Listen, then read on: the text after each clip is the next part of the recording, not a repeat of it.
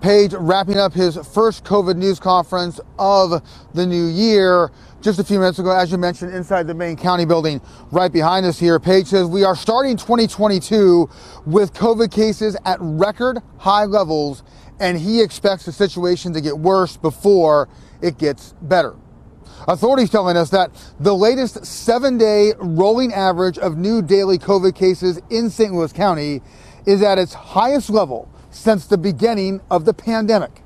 That number is 1,574. The latest data shows the COVID positivity rate in St. Louis County is at 15.5%, well into the high category. Page says he supports a mask mandate that may once again come up at tomorrow night's St. Louis County Council meeting.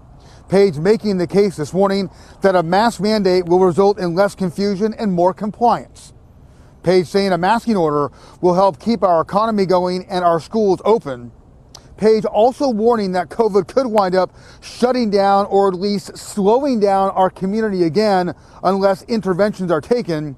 Those measures include getting additional people vaccinated, wearing masks, and avoiding crowds. Here is some of what Page said a short time ago about just how serious the COVID situation is right now for our area. The virus is impacting businesses, restaurants, retailers' ability to provide employees to open their businesses, to take care of their customers. And we're seeing restaurants now closing for days at a time or limiting their hours. We're seeing retailers limiting their hours because they don't have employees to take care of people who come in. And that's not going to get any better as COVID spreads through our community.